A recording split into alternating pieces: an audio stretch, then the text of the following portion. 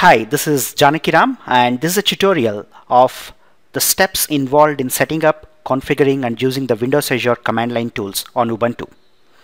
Windows Azure Command Line tools for Linux are built using Node.js.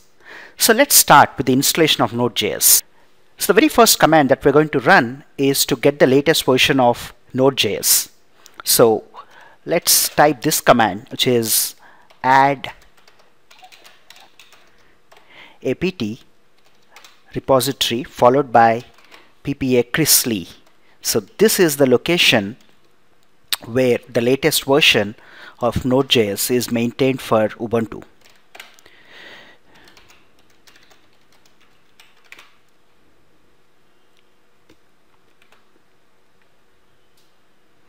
Once this is done, we'll update the package repository by typing apt-get update. So this is going to quickly refresh.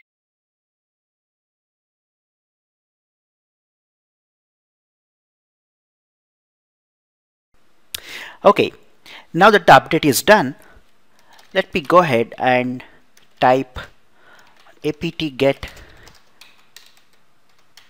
install Node.js followed by npm, the Node package manager. So this is going to download about 22.5 MB of packages, and it's going to quickly set it up on our machine. Alright, once this is done, let's check the version of Node by typing node followed by version. So that's the latest version of Node, and it's an indication that the installation went through.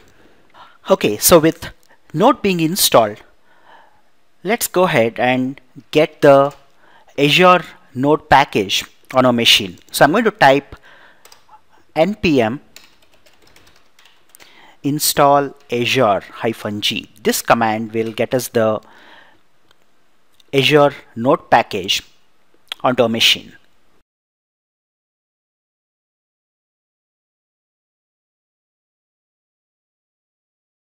The Azure npm is installed. The next step is to download the publish settings file, which is going to contain our credentials. So we can type Azure account download. So this is going to open the browser window in a while and takes us to the Windows Azure download of the profile. So here we are at the Windows Azure sign-in page. On this page, we can directly download the publish settings file. So we're going to download this onto the downloads folder of our home directory. So once this is done, let's close this and we'll be back. Let me make sure that the downloads directory has the publish settings file. So there we go, Janakiram Associates followed by the date credentials.publish settings. So once we have this, we need to point the command line tools to the publish settings file. So I'm going to type Azure account import followed by the downloads and the publish settings file. So this is going to enumerate all the accounts and bring them onto the command line tools.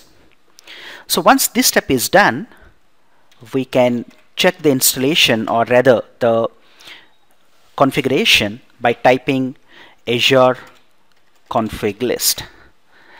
So this is going to show us the available endpoints and the subscription settings. In my case, I only have one, but in some instances you may have more than one account associated with your subscription. In that case, the very first account mentioned in this is going to be the default. So in this step, we pointed the Azure tools installed on Ubuntu to our Azure subscription. So now that this is done, let's go ahead and execute some of the commands. The very first thing that I want to check is by typing Azure account followed by storage list. So this is going to list all the storage accounts that are associated with my account. Okay, let me try out a couple of more commands.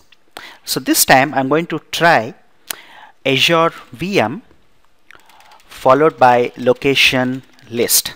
So this is going to fetch all the locations where the Windows Azure VM feature is available in preview.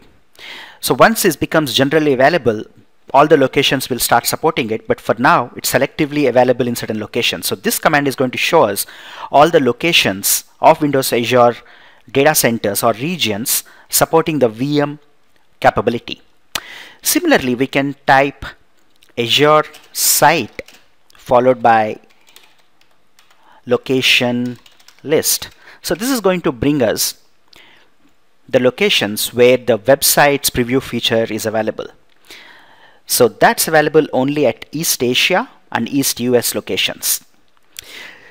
So that's the end of the demo, where we have installed Node.js, configured it, and then installed the Azure NPM, connected that to our subscription, and tried out a few commands.